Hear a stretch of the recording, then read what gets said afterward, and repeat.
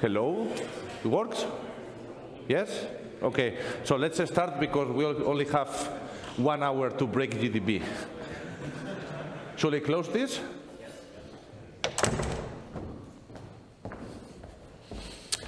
All right, so this presentation today is about how can we actually make GNU POC to help the toolchain in general. We will see that it's about integrating POC in some of the toolchain components. In particular, the first victims are GDB and the assembler, but we will continue. But also we will see that POC can be used with good effect also to other purposes which are related to the project, like helping with documentation, like documenting formats and binary stuff, and also with the testing for generating test data and so on. GNU POC, I have made so many introductory talks that I can't do it again anymore. So you have all the resources there. It is a binary editor, but more. Some people like it. And POC is growing. As you can see here, there is POC the application, which, oops, there is POC the application. But there is libpoc, which is what we use, which is basically what implements most of the functionality, the incremental compiler for the POC language, the POC virtual machine, the input-output subsystems and whatnot, the binary utilities that people write with POC itself, the pickles, which are the descriptions of formats written in POC, in the POC language. Also, linking to libpoc.so, then you see now the GDB, gas. The gas part is vaporware, as we will see, but it will happen. The POC daemon.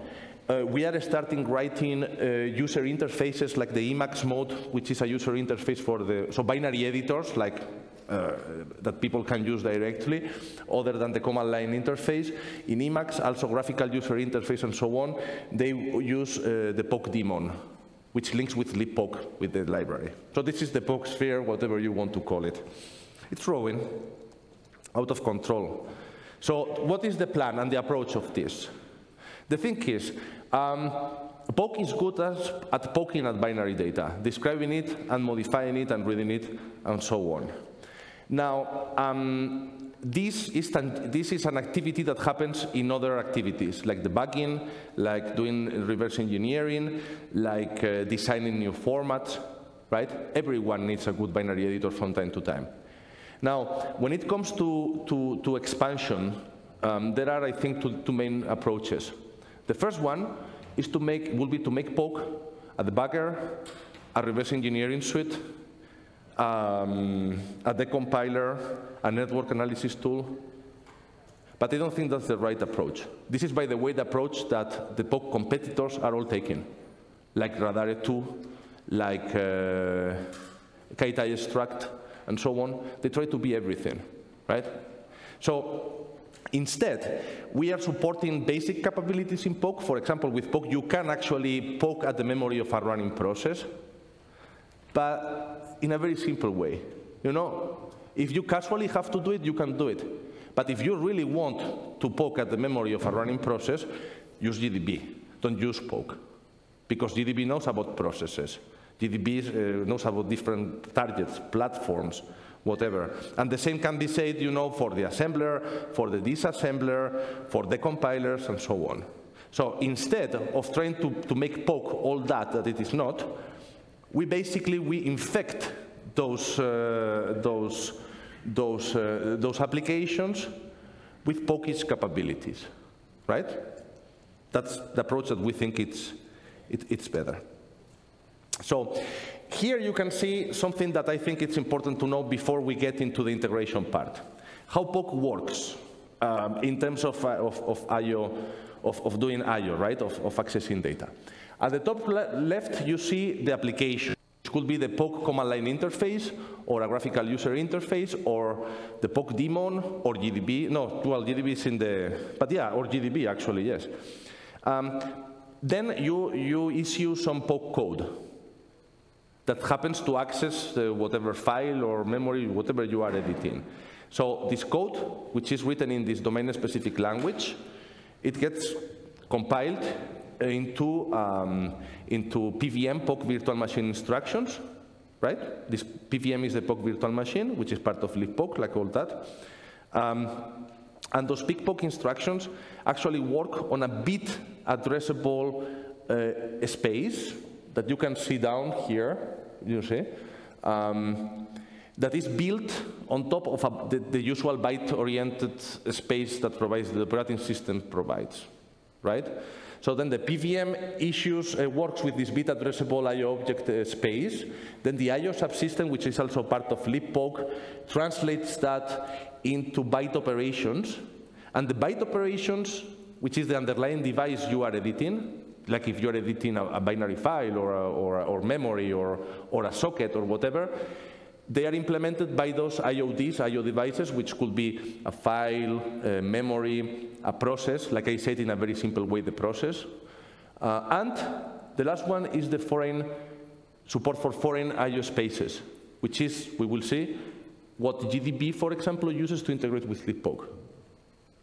So when you use POC from within an application like GDB, it goes all the way there, and then it goes back to you.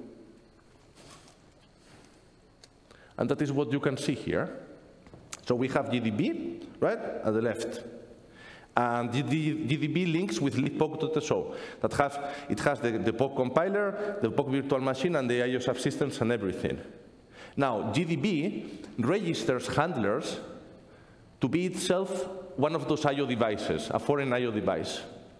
So when you use PK execute from GDB, that is one service provided by libpoc, you evaluate, compile, and execute POC code, and that may result in IO happening, right? In picking or poking. And that comes back to GDB through callbacks, and this is the way GDB can use POC to poke the memory of the inferior that GDB is debugging. It is very simple, and it works, so what else can you ask for? Now, the part in the top is the terminal. Also, there are some hooks in libpoc for integration of applications where you define the terminal stuff, right? GDB just prints in using the print unfiltered or print, I don't know, the GDB printing internal stuff. So this kind of integration achieves the approach for global POCization, right? Which is GDB is good at what it does, and with POC we are adding something to it, right? Which is a carefully designed domain-specific language for poking at data, painfully designed, right? There is no other programming language that doing what POC can do. Trust me on that. GDB-specific pickles. So that is POC code that is specific to GDB that could be useful, to work in GDB. Actually, well, okay, no, I will not go there. And also general purpose pickles.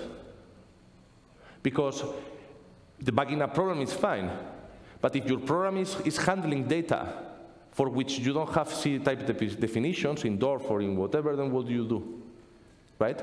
Imagine that you have a program that has TCP packets in some buffer, and your program has a very simplified or a very superficial or even no type definitions for the contents of the buffer, but still you want to look at that. What do you do? Well, you will need to get that buffer, to dump it into a file from GDB, then you will need to use some binary editor, some analysis tool, whatever. With this, you just load the TCP pickle, which is a pickle that someone wrote already for you for other purposes, most likely, and you can use it from GDB. So you win, and it costs you nothing. Oh, this is not merged yet, but because we have problems, but, there is a prototype there that you can use if you want to play with all this. So how this looks like? Well, the most basic thing that you can do, there is a new command in GDB called poke. Everything you put after this command is poke code, right? You can do simple things like 2 plus 3. It works. It gives you 5. That's good, I guess. And then, but for example, let's do something more sophisticated. Load MBR for master boot record. This is loading a pickle that someone wrote, not me, someone, for editing and poking and vandalizing master boot records. So Then you load it automatically. You have all those definitions available for you. And then this MBR PT brace is the syntax for constructing a new poke value. It is constructing one with default values. And the last command here is basically writing a master boot record that you just constructed in that address in the memory of the inferior that you are debugging with GDB. This is the most basic usage, right? However, the master boot record types, someone wrote them probably for some other purpose. But when you are debugging something with GDB, most likely you had some debugging for it, DORF, CTF, whatever. And you want to look at the data structure that your program actually understands and deals with. So for that, this patch includes a capability. This is a struct person, this is C, right? So with poke add type struct person, it translates the GDB types, which themselves come from DORF or whatever the back format, or stubs or whatever. No, stubs no, but okay. Into poke types and evaluates them. So this poke dump types tells you all the poke types that has been added to the poke subsystem by this. So for example, this struct uses this uint16 and some other basic C types. The basic C types, as you see, well, I mean, it is depth first, depth, well, you know what I mean, yeah. So, you know, I mean, short and sign int, and then you can see there, you can dump, you know, the poke definitions. Once you do this, you can poke at the same data structures. As you can see, the poke one has labels because because of the padding and everything, it's reflected. It's better than the C struct in that sense, right? Ooh. Okay. But also, you know, you may say, okay, well, yeah, but if I am using GDB, if I want to dump, if I want to poke at, or if I want to work with data, how to find that data? Right? And well, yeah, where is that data? It could be in automatic, so in the stack, it could be in the heap, it could be here or there. So you need a way to actually say, okay, if I have a buffer, in my program, I have a pointer to that buffer somewhere in my program, well, I could just in GDB print that pointer and then copy and paste now. So as you can see here, in the top you have two global variables in a C program, this counter and this struct person, which is a person from the struct type that we saw before. And then, as you can see, if you use $, before the name of a poke variable, then it is an alien variable in poke, right? GDB, in the integration with poke, you can also define handlers that go to the lexer level. There is a paper coming on this. I call this lexical cuckolding. It injects, so you can actually inject tokens in the poke compiler, right? So for example, here, $counter refers to the GDB symbol, or I don't know, how those things are called in GDB, variable symbols? Because they are not variables, they are more general. How do you call them? No. This is not a convenient variable. This $counter when you do in GDB, you do print counter, and counter corresponds to a variable in your program, for example. How variables? Well, whatever. And also, you can get the address with $address : of any GDB symbol. So, for example, this is used in the example here on the bottom to map. This is a poke mapping. This is pure poke mapping. To map a struct person at the address in the pointer P in your program. You see? So we achieve bidirectional communication here. So this is the GDB integration in terms of how it works, right? And what it does.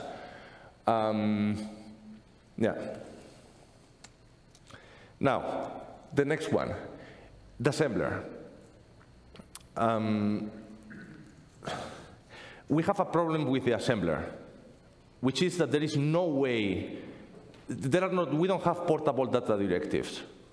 And this is something that maybe not everyone realizes, but it's a problem that exists, and it is a bad problem. And you find this kind of problem when you try to do things like, for example, generating CTF or DORF or whatever for every target. You know? It does not work. It does not work unless you... So basically, this integration that I am proposing here, which is not done already, I have something, but it's not quite working because I have problems with the fracs, and as you can imagine, is that to add a new data directive called .poke to the assembler, in which you can actually introduce, write any poke expression, and the same way that in GDB, it picks and pokes from the inferior memory, right? In the same way, in GAS, when you write to it, it will actually add fragments to whatever will be emitted at the end in the second pass of the assembly. So instead of... Yes, do you have the microphone? I don't know where the microphone is. The microphone is. Huh? Disassembler. Yeah, because I want to see the same nice thing to show here.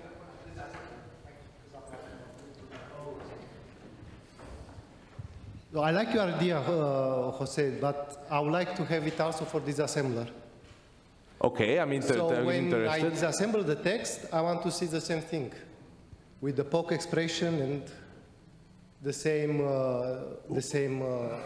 variables there, nicely laid out.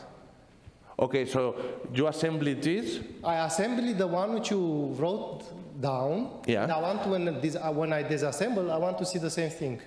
Is possible? I can't see why that would be possible with, unless you actually include those strings in the object file somehow. Of course, we need a special section, I think, yeah. I guess it could be possible, yeah. But is this not a general thing? I mean, there are so many things that get lost, right, when you assemble something to binary. I don't know, but yeah. Yeah, because I see a lot of potential here. What I think is that the code at the top, believe it or not, is not portable, right?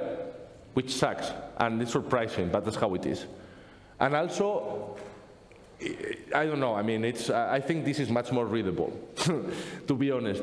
Particularly because if you change in that pickle PSXX that does not exist, this is something, this is an example, I don't remember where I got it, but the stuff at the top is something that people actually do. You know, I mean, that's done. It's obvious what are the advantages of doing it, like in the bottom, right?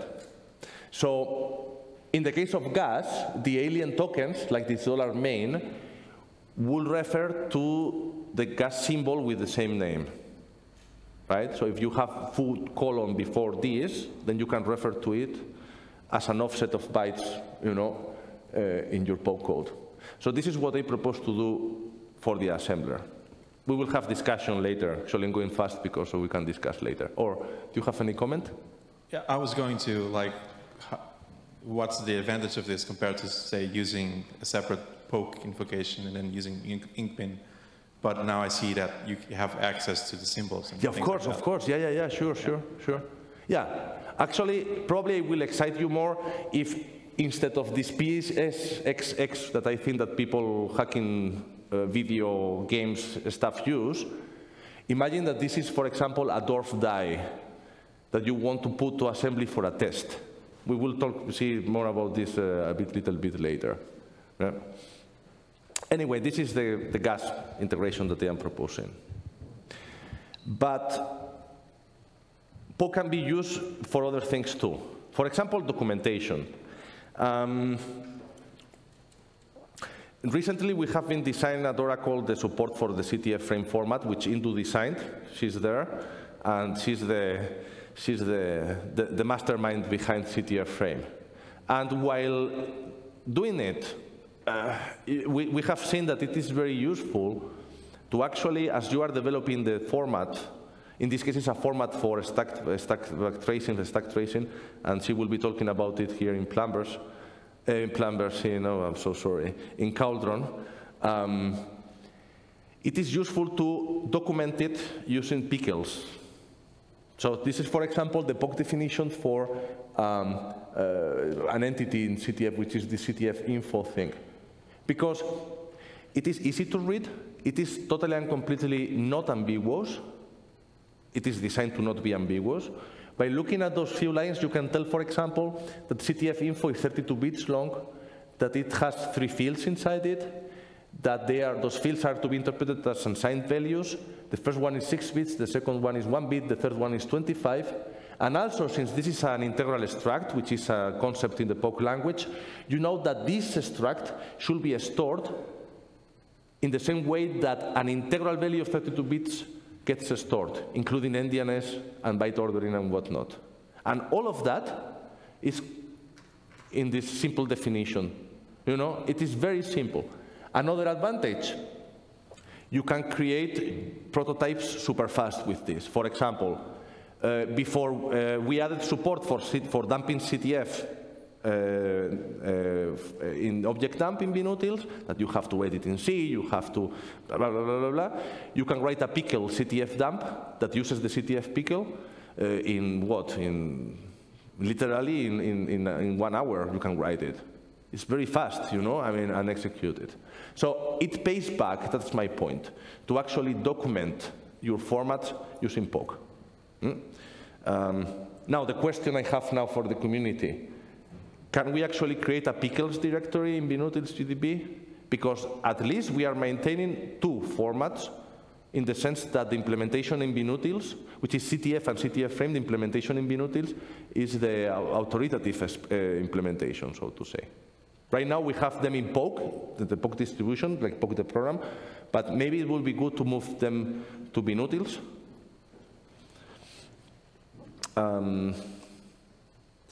And finally, POC can be also used for testing.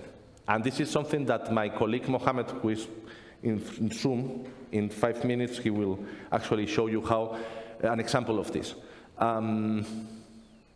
So, right now we have test suites in the assembler and in the linker that either ship raw binary data for the expected values, right? That's the typical example. It does not have to be encoded in binary. It can be an srec or it can be, you know, but it's the same thing. It's maybe more convenient for Git and for diffs, but a diff of an srec file is not that, that useful as it could be, right?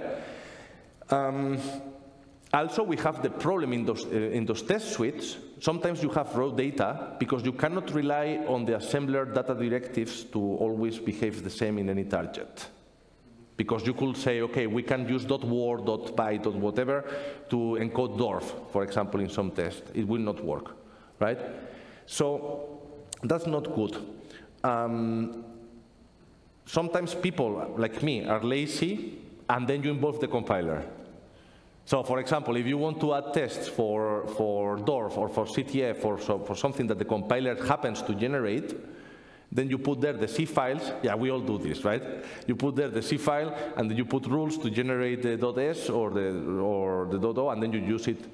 But this is not a good thing, because we are not testing GCC, right? So if we want to be strict, we should not have in the assembler, you know, or in the linker test suite, in my opinion, I don't think we should have C programs built with GCC like that. So, if we had pickles for DORF, and actually we have, I wrote them, they are part of the POC distribution. If we have pickles for DORF, if we have pickles for CTF and for CTF frame, if we have pickles for the formats that we want to test, why not using them to generate that test data, right? In a way that is portable and blah, blah, blah, blah, blah. So now my friend Mohammed, who is also, he works in POC too, he's going to show it around here. Okay, and now I have to do something. Let me see if I can do it right. I will try. Mohammed, are you there? Manifest yourself. Yes, I'm here. Cool. Okay, so I have to put this in Zoom. And then I have to put this in PC1. Yeah. Can you share your screen? I'm sharing my screen now. Do you see something?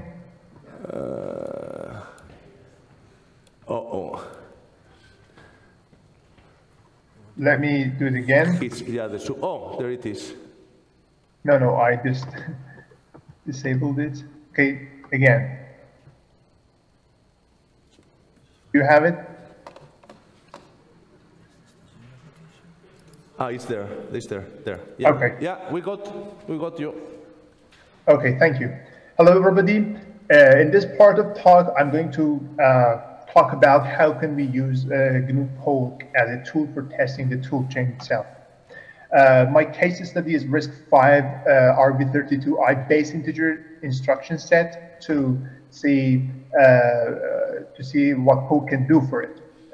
This is just an example. You can imagine other architectures. It's just I chose it because it's simple and easy to understand and show it. Okay, Poke can be useful for documentation. You can the RISC-V instruction set is extensible, so you can document your extensions, and it's a very intelligent kind of documentation because it runs. It's code. You can you can generate test data. You can generate stuff for your assembler, for disassembler, for your extension, and things like that. You can use it for testing. You can generate valid or invalid ELF files or instructions because Poke understands ELF. It understands the instruction set. You can do whatever you want to do. And it is useful also for debugging because, as I said recently, Poke it knows about the ELF file. You can use it as an assembler or linker or whatever to create something and then feed it to your something in the toolchain and see if it works or not. And because it has a fully programming language itself, so you can do analysis, statistics. You can look at your generated code and look at the register allocation. You can investigate your jumps. You can do analysis. It's up to you. And there are more. Okay, what kind of test? For gas, as I told you, you can generate some stuff and see if Poke and gas can agree on something.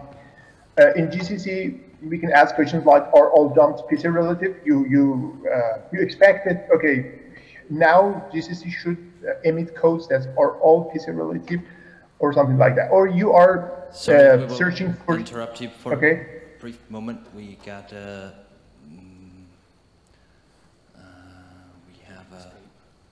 Problem with the YouTube. Apparently people on YouTube don't see anything. There's one. Okay. But it is Zoom. It says Zoom. So they should see. All right. So the thing that we thought was wrong is actually not wrong. So we will probably just let you continue. Good.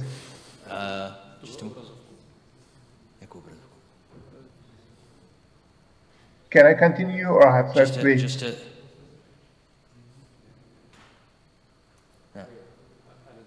wait? Apparently we didn't manage to fix it, so sorry for our apologies to people on YouTube. You can continue. Okay. You're searching for some specific sequence of instructions. You expect GCC to emit those kind of patterns, or you expect to not emit those kind of patterns, and you can test them using Poke. And you can ask ELF-related questions, sections and stuff that is inside them, and etc. It's up to you. Now, let's focus on RISC-V pickle. What is a pickle? In GNU Poke terminology, we call pickle a logical component that provides a set of related functionality. The RISC-V stuff, instruction set stuff, is there any problem or? But it's okay. Okay. It's okay. We can see it. We just don't have it on the screen. Sorry. Go on. Okay. The types, functions, and variables related to RISC-V instruction set are defined in RISC-V or RISC-V.pk file. And it currently only supports the RV32I instruction sets, and in which all the instructions are 32-bit bits, and we have 32 registers with 32-bit. So the most important type inside this pickle is RV32 instant, which is a union, you can see. And as like C unions, at the time only one field can be active, RISPUJ. And we have 6 fields because there are 6 types of instruction formats in the RISC-V. And so let's look at a few types of instructions in the RISC-V. Okay, this is an R-type instruction. It is useful for registered functionalities. It's a 32-bit number. We have a 7-bit on the most significant part, and then RS2, register source 2 and register source 1, a 3-bit functionality, and destination register, and opcode, which is 7 bits. Here is the poke description of this specification. Okay, we are defining a type here, which is integral struct. It's not a struct. It is an integer, unsigned integer of bits 32, in which we want to group bits and give them names. Like here, we have a uint7, funct7, and uint5 for registers and stuff. And you can see that we have weird integers in the poke. And one thing here is that we call them here constraints. You are constraining this you accept this as an R-type instruction if and only if the opcode is in this array, which is a set of all valid opcodes which belongs to this family of instructions. And union uses this constraint to actually find out which field should it select. And because of some working with these raw things like uint 7.5 is not very user-friendly, we can define type aliases or RV funct7 reg and opcode and so on. Here is the I-type instruction. We have a register, an immediate, which is 12-bit integer, signed integer, and a destination register and opcode. And you see that it's very there is a direct correspondence between the description and the specification. Here, I want to show you, I'm adding another constraint here. You can add as many as you want. This is the operation logical implication. If opcode is jump and link register, then functionality 3 should be 0. You can restrict your definition of types and make it more restrict if you want. Okay, this is the S type.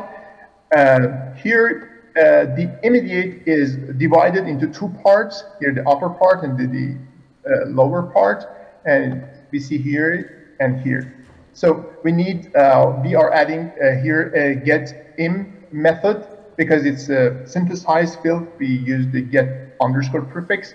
It's a convention in the poke community. Here I'm concatenating, concatenating these 2 integers, bit concatenating, and cast them as integers 32-bit and shift them to sign, to extend the sign. And there are other BUJ formats which I will not talk about. Now let's instantiate an I-type instruction.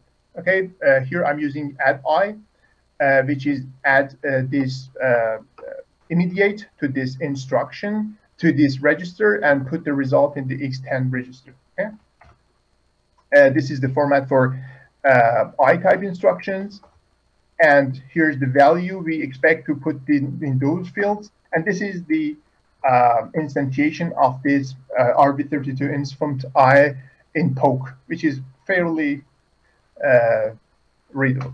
Okay, and we can put it inside an RV, our union, the only type yet, and we can activate the I field. But it's verbose. We can use helper function. This is the syntax for calling. It's alternative syntax for calling functions with parameters, with named parameters. You can see here we can use these are all defined in the recipe.pk file, or you can use the old school function called syntax. Here I can create an instruction and put it into a variable, and I can print it. There are two useful methods for all of this instruction, as and as poke, which generates assembly representation of the instruction and poke representation of the instruction. These are very useful for generating this. So here I have three windows here. This left top window is my input. This is my pokelet for inserting data, communicating with the POKD. The right top is the output, and the bottom one is the presentation. Okay. Here I can write my poke code I0 RV32 add I RD10 RS110 or 11 and immediate 42. And here in my REPL, Jose uses Emacs interface. He uses different convention, but here in my REPL, I use this convention that if a command starts with semicolon, it means that show this the value of this expression in the output. You can here see that it's a I format instruction, and you can see the fields that are here. We can call other, like printf, the instruction. We can see what's going on. Yes, it prints it on a single line. You can tell the print to use tree mode. It generates this output. You can see here, and the I0.asm, it creates the textual representation in assembly, and we can have as poke this syntax, exactly the thing that we use to create this instruction. And we also support the other syntax. These are useful to generating text files, which contains which will generate our test cases for our thing. And here, if you see, I'm creating a bunch of assembly strings. This is an array of string. I'm covering all the possible immediates, and I'm generating the instruction, and then changing to a string and put it into this thing. We can actually run this, and here now I can asm code. This is and we can get the length of an array and so on. Also, there is a point that this I0 is a union, as you already saw, and the active field is I, which shows the thing. If you use other field, it will give you an error and an exception that the field you're trying to access is not active. And this I0 is a struct, is an integral struct. So you can use it. It behaves like an integer. If I put a unary plus in front of it, it will give me the number. This is the machine code, the 32-bit machine code that if you want to make it more beautiful, you can change the base to 16 and see this thing. The nice thing about poke is that you can use these numbers and cast them to instant font I. Cast them to integral structs. The only problem is here that you cannot do it for the instant because it's a union. For that, you have to do memory mapping stuff. You can see here. I will not go into them. Now, let's test the gas. Okay, here I'm creating a bunch of instructions. and this is an array of 32-bit instructions, okay? Let me check everything is okay, yes. And here I'm creating MEDS from, I'm using this for loop, you can see, okay. I can select this and execute it.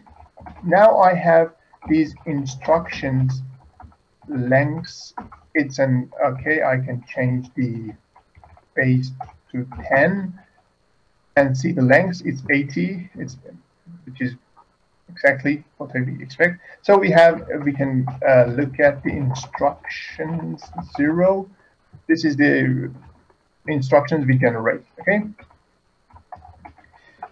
Okay. In this part, I'm going to create a file like test01.bin, which I will copy all my generated instructions into this file. Okay, let's. Okay, now if I go here, I see this test1.bin file. If I do hex dump, I see that it's a binary file. But the nice thing is that you can use obj dump to actually dump, disassemble this. I save the array of instructions, and I'm using obj dump to disassemble it. And here you see that li load immediate is a pseudo instruction. It's a synonym for add I T6023. Okay. Now let's move on to the next part. Now I want to create an assembly file. Okay. I'm looping over my instructions and putting the strings there and put a new line at the end of each line. Okay, let's run this code. Okay, now if I come here, I have a test one, but if I open that, it's a normal thing. I can actually compile this file using the assembler. Okay, RISC-V32ELF-S with these machines, and I'm creating a test.elf file. Okay, here we have it. And then I'm copying the .text section of my elf file into this file, .elf.bin, and I want to show you that both of these files have the same lengths, and also they are the same files. The gas generated exactly the instructions I expected. I generated using the poke. You can see here if there is a difference here, so there's a bug either in poke or in gas. Next one. Okay, I just showed you that you can use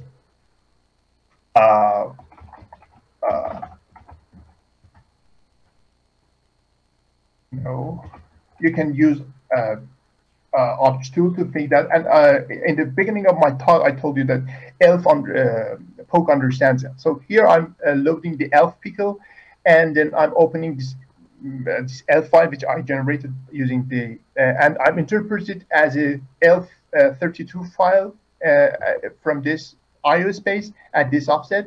I'm getting the text section, get text sections by name, and because there's only one section, I get this first one. So if I go here, you see that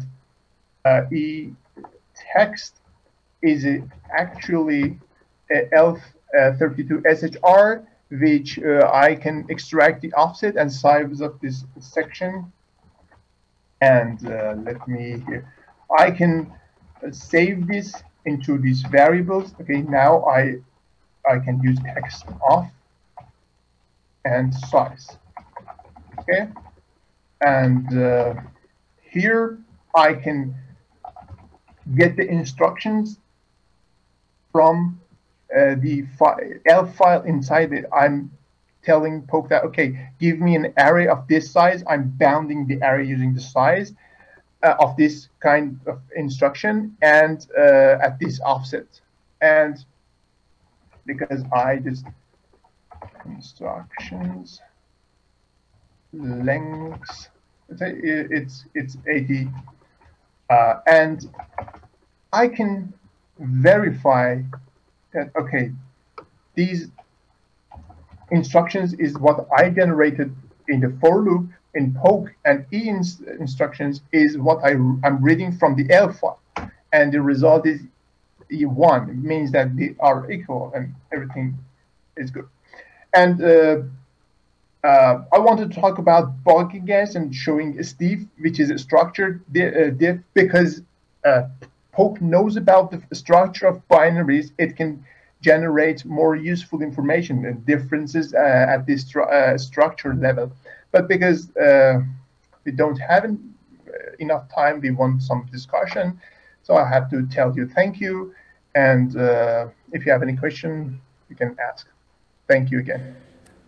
Well, I have one question. Okay. Is it me or you turn poke into a presentation tool? My presentation tool is actually poke code running. I just wrote a simple pokelet which shows these things inside the poke. It's okay. Completely okay. poke. Yes, it's very fun. Yes, I want to show the power of poke to people to believe that. Okay, I'm gonna remove this Git repository as soon as the talk finishes. Yes. Yeah, so now it's time for questions. Thank you, Mohammed. It was very interesting. So basically, sorry, just to finish, something like this is what we will be suggesting to actually introduce in the test suites in GNU Tools for things like instruction sets, like you saw with RISC-V, but also for DORF, for other formats and so on. Yeah. Okay, so Matt, thank you very much. This has been an eye-opener and nicely timed, because in 10 minutes' time, you can hear the lightning talk about testing the ZC star extension for RISC-V.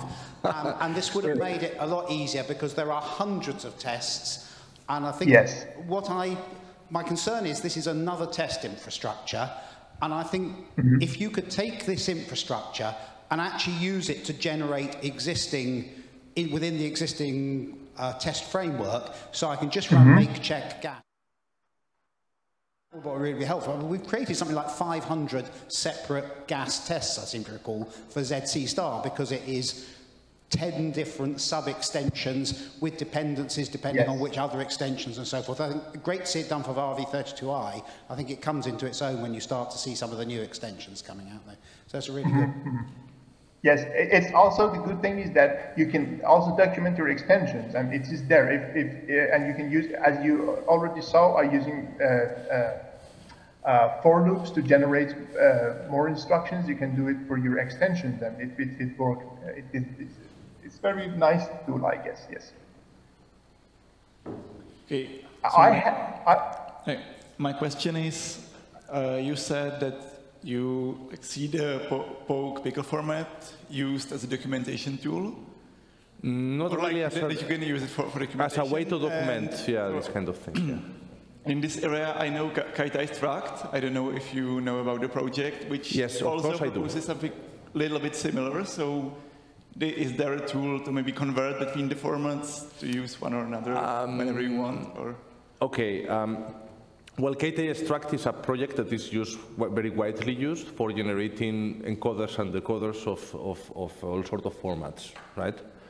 And poke, the editor, is actually something else in that sense. We are not competing with KT-Structs. Why I'm saying this?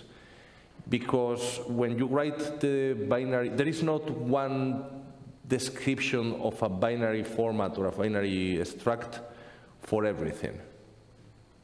If you write a KT-Struct description of a binary format, you are writing it to generate encoders and decoders in C or in C++ or whatever.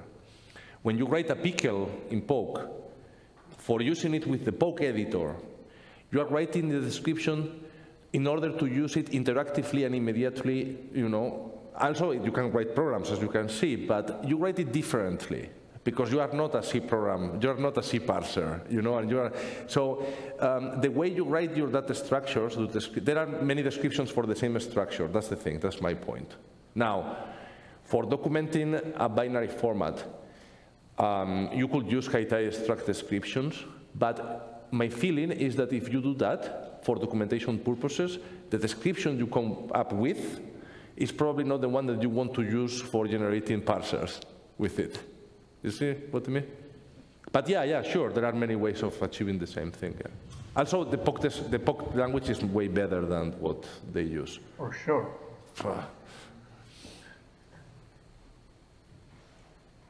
Yeah.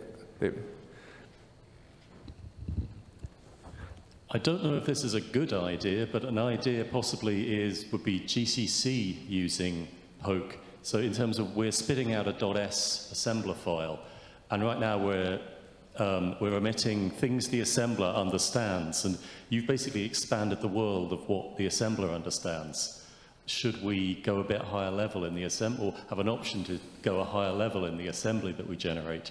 Or like, for example, omitting the dwarf sections as, well, I mean, we put comments in already, I think, that documenting what the dwarf looks like, but you see what I mean? That we... not really. I mean, do you want GCC to generate the POC description of the data that it generates as well? Possibly, yeah. Like, for various constructs that we generate, rather than, yeah. Maybe it's not a good idea, but it's an idea. But those are the best. The Plan 9 project, the compiler generates this kind of data structure for their ACID debugger, which is a GDB plus poke is kind of some ACID.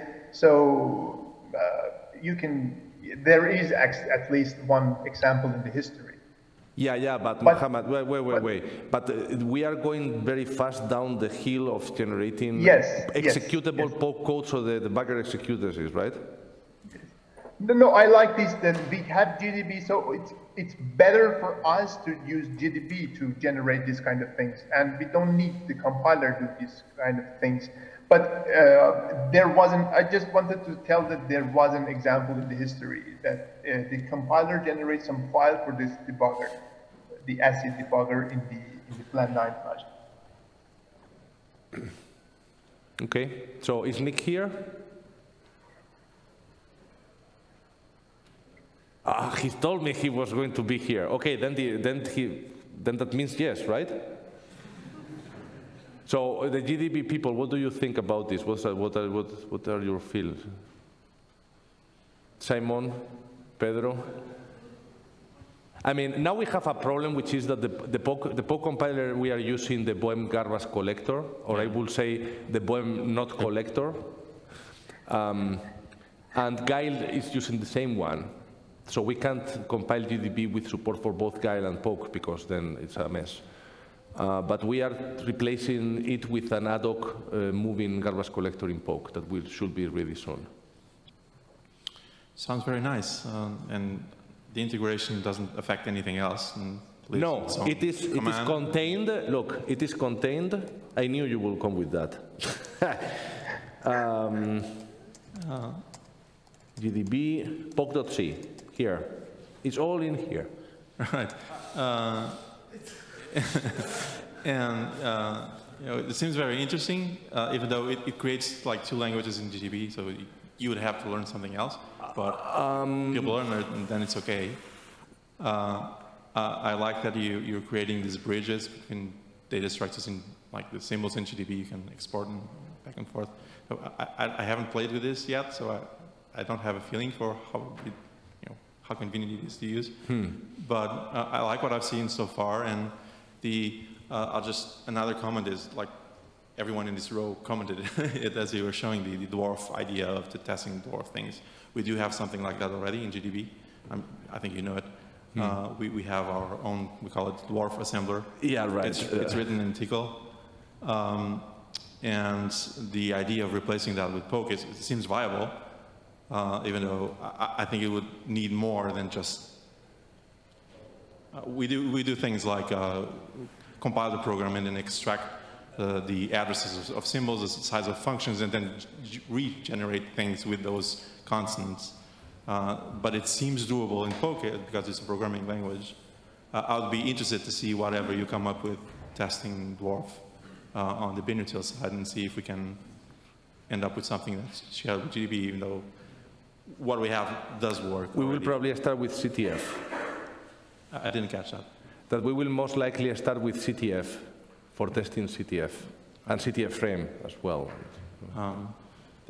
Those are my comments. I don't know if other... No, yeah, but you know, as the first examples of using Poke for testing. Got it, yeah.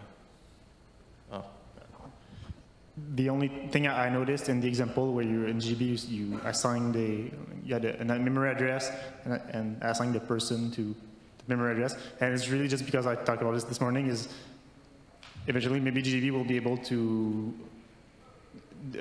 refer to different memory spaces using that syntax I showed this morning. So, and now this address, I guess, was in Poke syntax. So, no, actually not. I mean, you can in the alien token, right? Like, I was going to switch to the scratch buffer, but I will not because you never know what you will find there. So here, like for example, this thing, right? You have here address and foo. I think you had like a literal 0x and hexadecimal address, and then you said like, I want to. Yeah, but that is Poke syntax. Yeah, yes. So. You don't like the Poke I was wondering syntax. if we could integrate like the Poke language more into the like GDB, like do like set variable, like have a set, then an expression equals, and then like a Poke expression after that, so that the Poke language is more integrated into GDB's expression. Oh, I see. But that would be a lot more complex. But be easily done if you can add convenience functions like $poke and then pass it the string. The only reason the integration is just using those ugly looking Poke and Poke add types interface is because of my own incompetence, which is blatant and well known.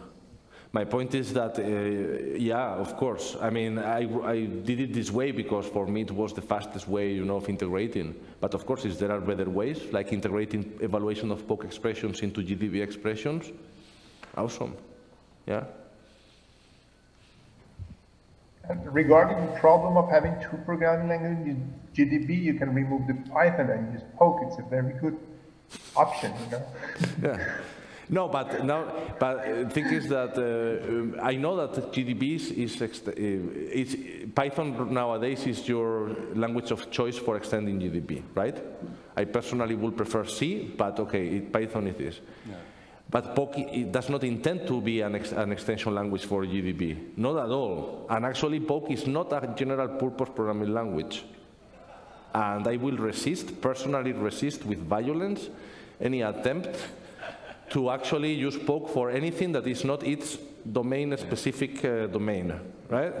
Yeah. You mentioned Python, and I was about to ask, is there a Python extension module so that people writing Python scripts and that whole ecosystem of development, I guess, are there language bindings for Poke so that Poke's speciality seems to be, here's a binary layout, so like a way of like... That's where the magic is, yeah. Yeah. So are there libpoke bindings for Python, for, I guess, Rust, Ruby? I have no idea. So that people can, in those languages, can reuse your binary layout descriptions. I don't know if there are libpoke bindings, but if what you are thinking is actually to do Poke in Python, I don't think that's going to work. I mean, we are not using a domain-specific language for the pure pleasure of it. It's fun too, but yeah, I don't know if there are Python bindings. Mohammed, you don't know? You know? No, I don't think. You can use Poke-D. It's a better approach than using the Poke for other languages. Okay. We have to go. Thank you very much, Mohammed. Thanks, everybody. Thank you, Jose.